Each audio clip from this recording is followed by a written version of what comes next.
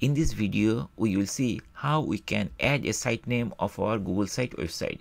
So I already logged in the Google Sites website. This is my dashboard, and we need to choose the website which we want to modify the name or add the site name. So I'm going to click here to add the site name here. I'm going to click here, and this page and this site will be opened like this way. Now here we'll find on option is there. Here we just need to modify here. So for example, we want to add the site name like FewSteps site, and once we add it, we can hit enter key or return key, and here it is looking like this way. And here also we can change it like FewSteps site, and here once we save it and keep it, we can click outside anywhere and it will be saved. Okay, now if we go to the preview of this site, like view published site, basically it will show that it's not coming here, right? Untitled is still there.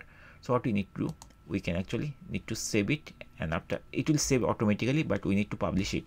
So to publish it, we just need to press this publish button, and once we click here the publish button, this type of page will be appeared where it is showing this is the currently published version, which is this one, and we just change it like this way. FewSteps site, this is the change we just made it.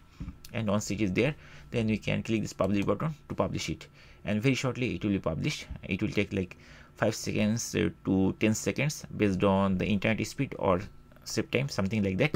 And if we click here and if we refresh it, we'll see that the site name of this website has been updated. So in this way we can easily add a site name of our Google website. Thank you guys for watching the video.